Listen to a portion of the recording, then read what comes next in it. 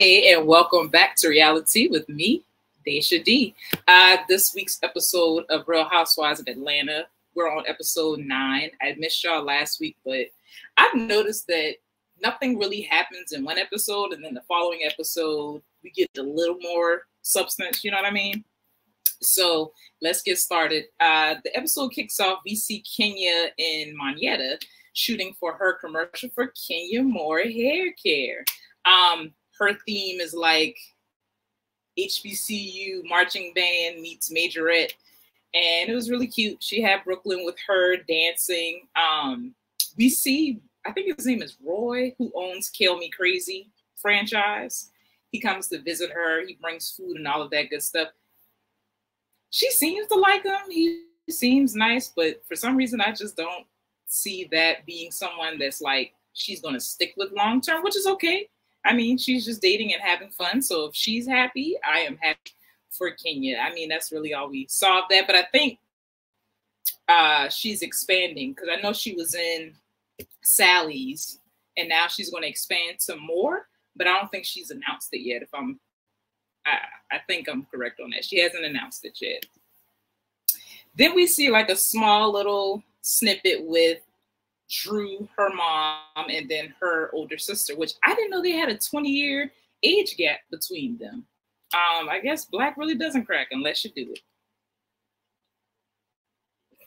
it. Anyway, her sister was very vulnerable about how she was in a pretty tumultuous relationship that involves some intimate partner violence. And she just speaks to needing to take time away from being Drew's manager and trying to rebuild herself, honestly. I can only imagine. I know that based on statistics, it takes on average 7 times before someone leaves their abuser for good. So, you know, and honestly, during that time when they're trying to leave them, that's the most dangerous time because that person's not thinking logically, the abuser, that is. They're not thinking logically, and they could end up hurting that person or unaliving them. So I thought that took a lot of courage for her to speak about on such a large platform, but it is something that happens every day.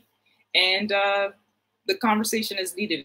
And I hope that the right people saw it, and hopefully they'll start to kind of look at themselves and look at their situations and get some help, hopefully.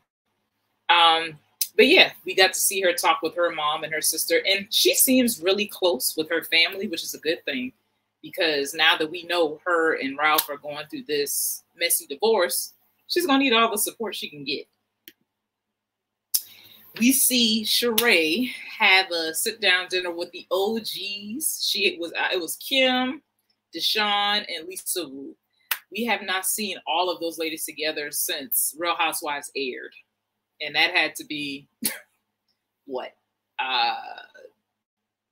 Before 2010, I want to say, maybe. But yeah, they're catching up. They're talking about their love lives. They're talking about their divorces. Sheree shares that she's a grandma now. And Sheree invites them to the annual girls trip that always turns into, let's hash out all our issues and discuss it like grown women, and then we're going to fight, cuss each other out, and then we're going to go back to Atlanta into our own silos, and then we're going to get together with the people we're aligned with. They do this every year. they go on a girls trip, they fight, they argue. They'll have some cute moments where everyone's getting along, they're doing something fun, but for the most part, everything stays the same. You can't change zip codes and think that something is going to change within a relationship. The only time I've seen it change genuinely, I think, was like with Portia and Nene when they went to Greece. But anyway, she invites them to go to Portugal, I want to say, and it's going to be the OGs, not versus, but and the current cast. we shall see how that pans out. I will almost guarantee you that Kim will get into it with either Kenya or Candy, but I'm gonna go with Kenya. I don't think Candy is gonna play into whatever type of drama they bring to her. And Deshawn is pretty chill. She's always been chill, even on her season. So I don't see her getting into anything crazy. And then last, we got to see Sonya host Mommy Nation Brunch, which I really enjoyed this part of this episode. It was very positive. She had Kenya playing the role as the auctioneer. Her initial goal was to raise, I think it was $50,000, but Kenya was like, girl, we got $50,000 alone at the Real Housewives table. Okay, let's pump it up to 100. But they ended up raising 78,000, which is a really big deal because that could provide housing, or that will provide housing for at least 15 families for half a year. So kudos to Sonya and her Mommy Nation organization, I'll call it. That's a really big deal, especially in cities like Atlanta where homelessness is on the rise. So I really like that. And then she awarded, I want to say Sheree, with like the OG mom, and her son Cairo presented that. So that was a really sweet moment.